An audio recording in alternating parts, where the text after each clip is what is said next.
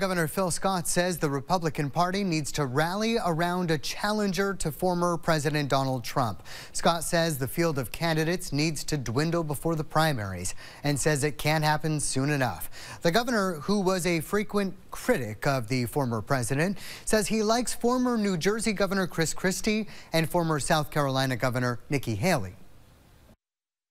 She's got a lot of compassion, but she's run a state. So she understands, how to balance a budget and how to make sure that economic development is on the forefront. But I can say that about Chris Christie as well.